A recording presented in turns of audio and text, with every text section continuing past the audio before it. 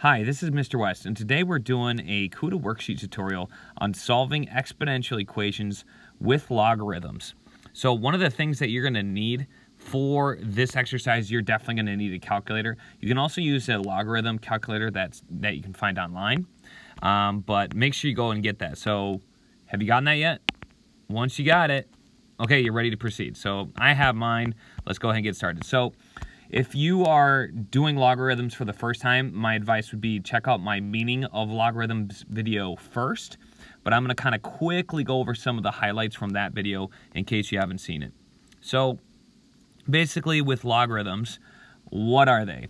Well, we have exponential equations, and that's where we have x as an exponent. So if we have 3 to the x power equals 9, okay, I'm just focusing on this one on the left for now, we need to figure out what x is. We know that 3 to the first power is just 3 times 1, or just 3.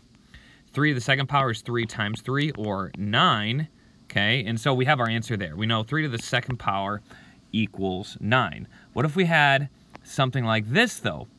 Not so intuitive. 3 to the x power equals 30. Well, we can continue my pattern. We have 3 to the third power is 3 times 3 times 3, and that equals 27.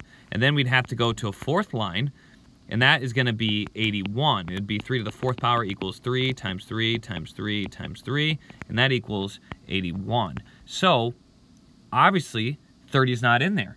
So what do we do? Well, we know it's going to be some sort of decimal, and that's where logarithms come into. First, with this one, if we have something like this, 2x equals 10, I'm going to kind of take a sidetrack for a second. How would you undo the times 2? To undo times 2, you would divide. How do we undo squaring something? Well, to undo squaring something, we take the square root. So if we're looking at something like this that's not so intuitive, how do you undo that x right there? And that is logarithms. If we have something like this, 3 to the x power equals 30, how we're going to undo that, I'm going to change to purple here, is we're going to take the log with base 3. See, this is our base. Okay, our exponent is going to be by itself on one side of the equal sign. So here's our exponent. And then this is what's called our argument or number. We're going to put that here. And this essentially is what we're going to put into the calculator. Okay, right here. This is what goes into the calculator, and this computes it for us. Okay, because it's not a whole number, so we need help with our calculator in order to calculate that number. Okay, so if I go to my calculator, I can go ahead and do this whole process, and I'm going to type in exactly this. Now, on my calculator, if you have a graphing calculator, you might have this math button, and then you go to, and mine says log base. Okay, so yours might be a little bit different, but that's what mine says. And I can go ahead and type that in, and it gives me the answer of 3.096 rounded, okay? And that makes sense because I know it's somewhere between 3 and 4, okay? Because 3 to the third power is pretty close to 30, and the fourth power is pretty far, so I know it's got to be closer to 3 than 4, and so that answer makes sense in that context. Now, that I have some background on what a logarithm is and how to use it, let's go ahead and set these problems up and then solve them. All right, so here I have my exact same situation. We have 3 to some power equals 17. So what I'm going to do here is I'm going to put log base 3. I put the 17 here, and the exponent goes by itself. Remember, we're trying to solve for the exponent, so it needs to be by itself. So when you're doing logarithms, know that that exponent needs to be by itself. Okay, and then the base is the base of the logarithm. So the base of the exponent is the base of the logarithm, okay? And then that 17 just goes right next to it. So again, we can just go ahead and use this, math, and then log base, okay? That's one way to do it. But there's another way to do it. Let's say you have a scientific calculator, like, hey, I don't have this graphing calculator. How do I do it with a scientific calculator? Well, you're still gonna need this log button, okay? But we can solve it with just the log button. Now, the log button on your calculator really means log of base 10. So it has a different base, but there's a way around it. What you can do is you can say the log of 17, that's log base 10 of 17, divided by the log base 10 of 3. I may have talked about this in my other video. We have That's called the common logarithm, okay? It's just as an FYI. So I can type this in my calculator, log base 17 divided by log base 3. And actually might be even faster than doing all this math button, but it's just something to consider. If you already have it stored though with the math button, it might be faster. But I get 2.57, and it says round your answer to the nearest 10,000th. So I have 5, 7, and then 9. That's going to be, let's see, actually that's not 10,000. That is thousands. I need to go over one more. 8, 9. There we go. Okay, so 2.5789 is going to be my answer. And how we do this, how do I know to do that, is when we have this little equation here, this is a property of logarithm, we put the base log right there, and then we put this other one in the top, okay? And honestly, I think it's faster, so let's just keep using that pattern to solve more of these logarithms. So a lot of these are the same. Okay, we know this one, we could put log base 9 of 49 equals n. How I'm going to solve these is I'm going to just use the scientific calculator method, which is just log of 49 over log of 9, and I'm just going to get an answer. And this is what you're going to do for most of these on the front page. So log base 49 divided by log 9, and it's that quick to type it in, and I get 1.7712 rounded, and I'm done. Okay, same thing with 4, same thing with 5, 6. All of these are very similar. Okay, so I'll just do one more.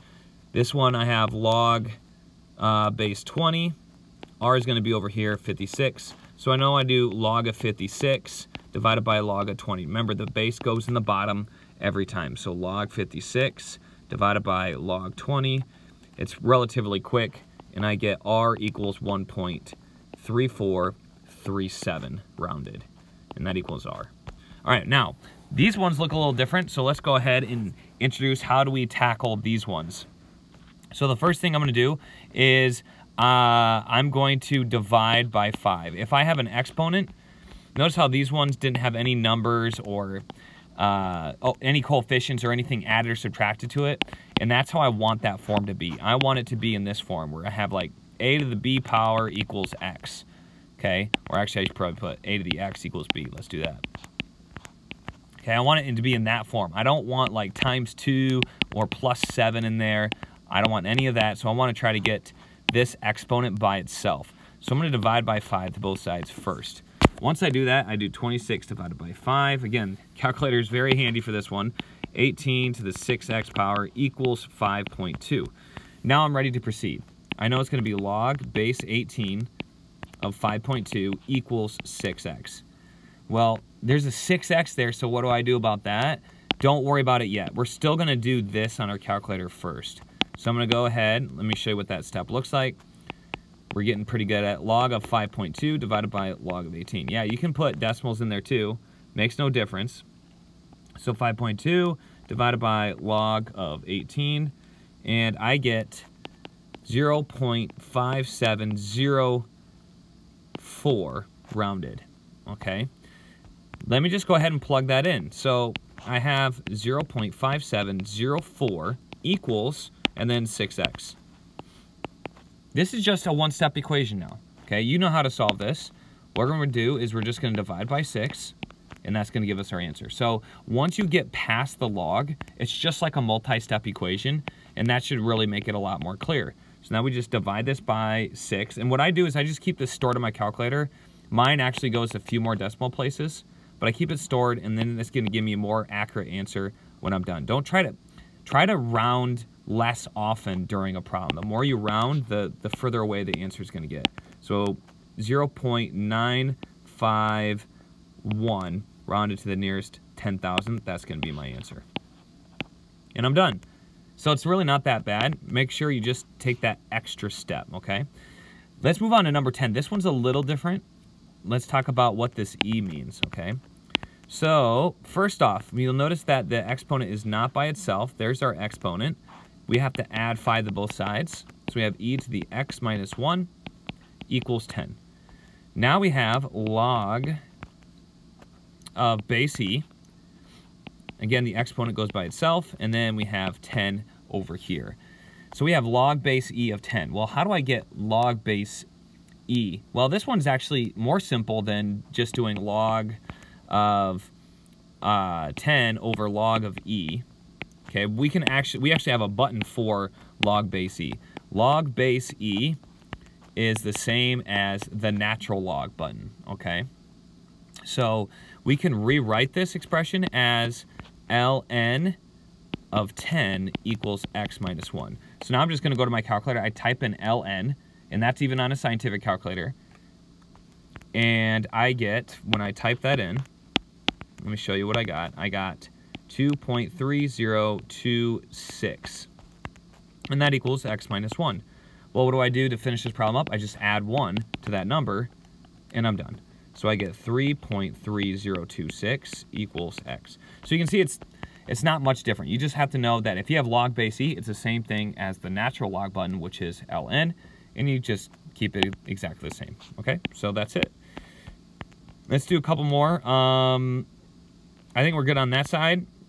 Let's get to the second page. So the second page has problems that are a little bit more steps involved, but it's nothing different than what we've already done. So again, we want to get the exponent by itself. We subtract 5. We get 16 to the n minus 7 equals 19.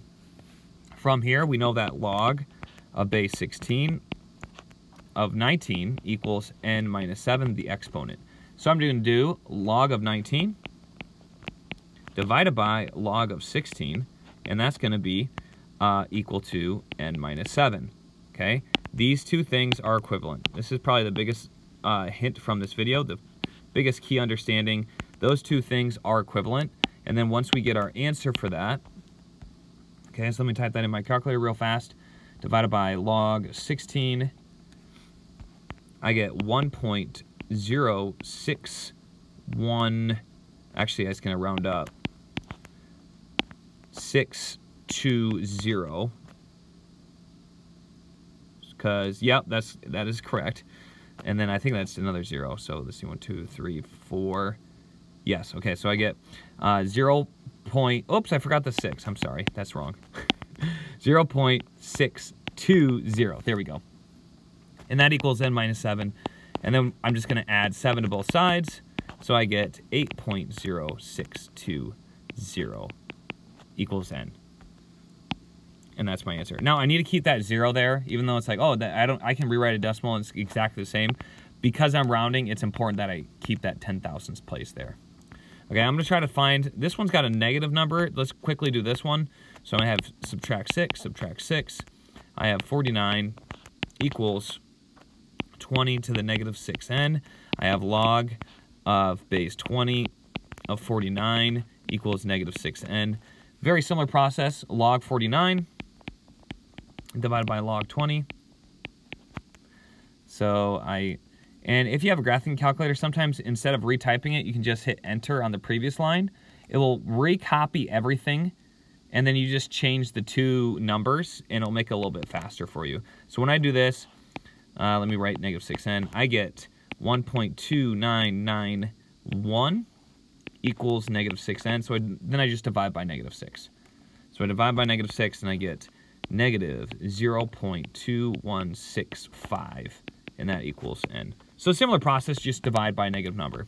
Let's look for one with 2 steps. I think 16 has 2 steps, but let's make sure we don't spend too much more time on this. So let's do 18. This is a 2-stepper, but it also has e in it. So this is a good problem to do. We're going to add 3 first. Whoops, just 3. And we get negative 20 equals negative 6 e to the 8n plus 8. Okay, I'm going to divide by negative 6 also. Divide by negative 6. And I got e to the 8n plus 8. 20 divided by 6. I can keep that decimal. That's going to be positive 3.33 repeating. I'm just going to go to 4 decimal places. Now I set up my problem. So I have log of base e of 3.3333. I'm just going to keep it like that for now. And then 8n plus 8. This is the same thing as the natural log. And actually, yeah, I'm just going to take the natural log of that. So natural log of 3.33333. Okay. And then I'm going to hit enter.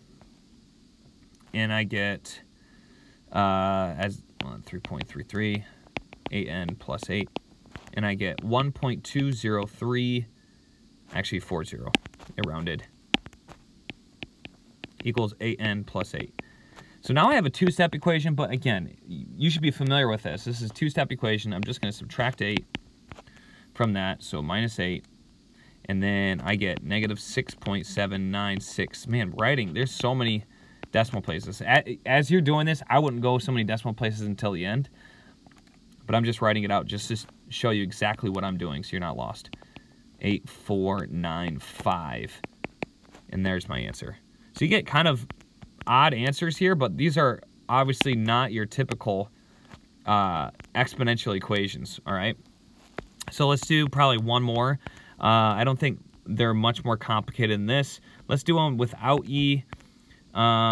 This one's going to be the same. It just has a decimal. So let's go ahead. Oh, that one's, I think they all have E from now on. That's okay. Let's do one with E then. And I think that decimal one would be pretty good to do. So let's go ahead and do this. So we're going to subtract 5 from both sides. So this is going to be negative 48.4 minus 5. And I get negative 53.4, negative 53.4. And I get negative e to the 6 minus 9p. I need to divide by negative 1 to get rid of that negative. And now I'm ready to start. I have e to the 6 minus 9p power equals positive 53.4. One of the things that's kind of important, you're never going to raise these. Well, actually, for some of these, most of these I don't think you're going to, these are going to be equal to a positive. So just keep that in mind. Most of these are going to be equal to a positive. Now I'm going to take the log. I'm just going to rewrite this in logarithm form. Log base e of 53.4 equals 6 minus 9p. This is an important step. Make sure you always do this step. Rewrite it as a log. And now I know if it's log e, that's the same thing as ln. 53.4 equals 6 minus 9p. Just type that into your calculator, 53.4. These ones are actually easier in my opinion. Less buttons to type. 3.9778 equals 6 minus 9p. I'm going to subtract 6 from both sides. I just typed that into my calculator. Negative 2.0222. That's rounded, but I wouldn't round it until you're done at the end. Just trying to show you what I'm doing. And then I divide by negative 9, and I get positive 0.2247. That one's rounded. And there you go. So there's how to do these exponential equations. I bet at the beginning you're like, these are impossible. These look super complicated, but it's really not that bad. Once you understand how to apply logarithms to these, it becomes a lot easier. If you have any questions on this worksheet, or you want me to do or explain one of these problems that I didn't do, go ahead and leave a comment which one you need help with, and I can either like leave a step-by-step process, or we can come up with something to help you. Either way, I look forward to seeing you right here on Wes Explains Best next time. See you then.